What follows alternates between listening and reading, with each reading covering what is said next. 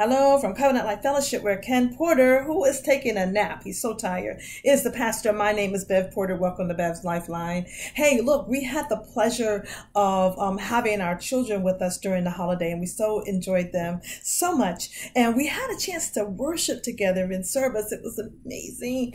And after service, we went out to lunch, and we were joined by some wonderful women that we love, and they are really our family. And so at lunch, we just had these most amazing conversations, one of which, one of my sisters and I, we had this conversation about what we've learned over the last several years. And I told her, I said, you know, what I've learned a lot about me over the last several years, and I shared with her 3 things that I've learned, and I want to share them with you. I'm going to be very transparent. Allow me to be so.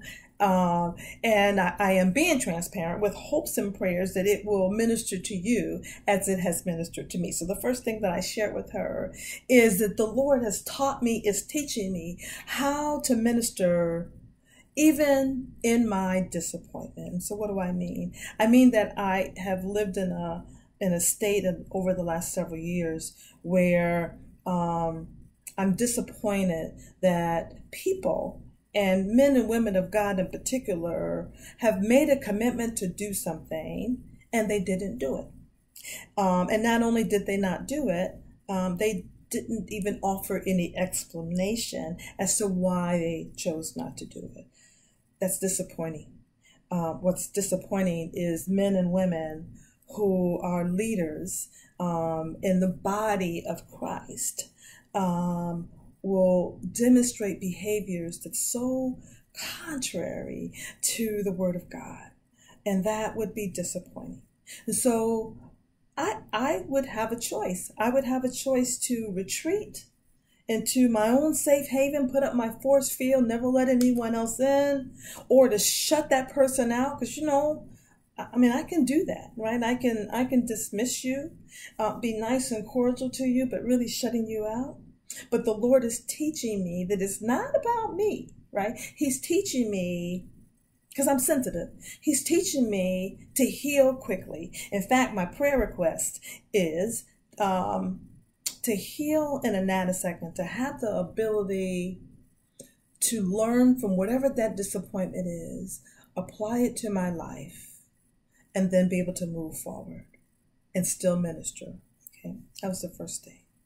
The second thing that I shared with my dear friend is the Lord has taught me, is teaching me the importance of having a balance of consumers in my life. What's a consumer? A consumer is a person that the Lord allows in your life for a season, and they have a need, and the Lord has gifted us to satisfy that need. It's a beautiful thing, and I pray that we will always have consumers until the Lord calls us home. That's why we're here, right, to minister.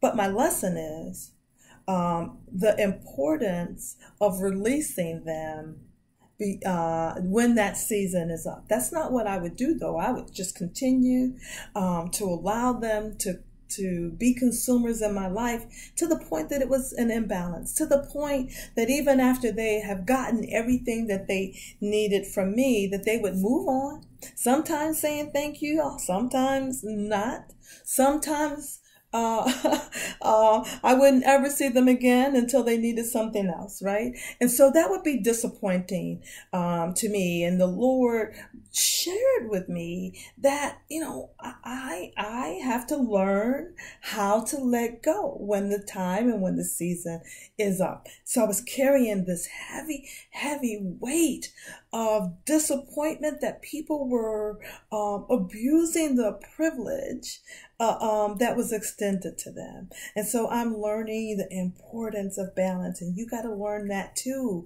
If you have an imbalance, then it will exhaust you to the point that you are unable to serve the way that God has intended. That was the second thing I learned. The third thing that I've learned, final thing, is how wonderful and beautiful it is to operate out of my giftedness, the Lord has revealed to me two spiritual gifts. One is the gift of administration, and the second is the gift of being an encourager. So the gift of administration. So here's what I love.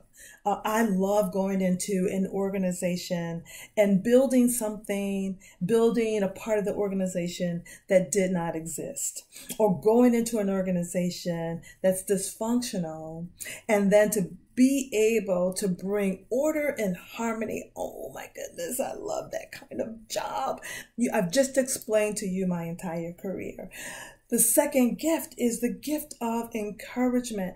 I think this is why the Lord directed me to get my master's in counseling. It's just what I love. I love coaching. It's not work for me. It's like oxygen. And I just am so thankful how the Lord gives me what I need to give to those people who has been brought into my life. That's coaching, and that's what I love, and it's nothing greater. And so listen, as we go towards the end of our year, I pray that you will reflect as well on what you've learned over the course of time.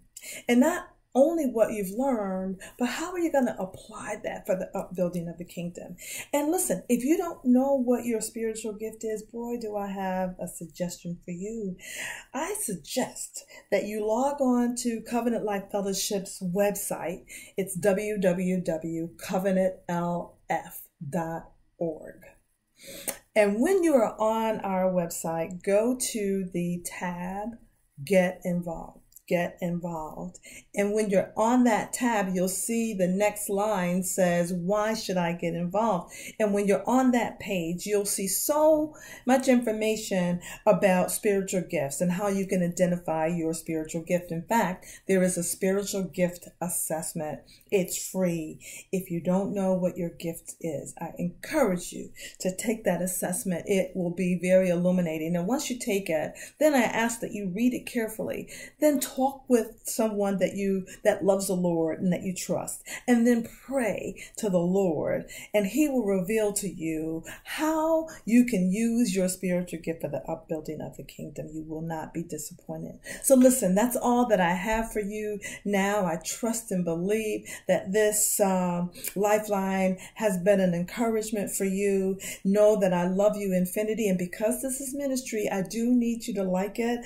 I would appreciate it if you would share it. Until we meet again, bye for now.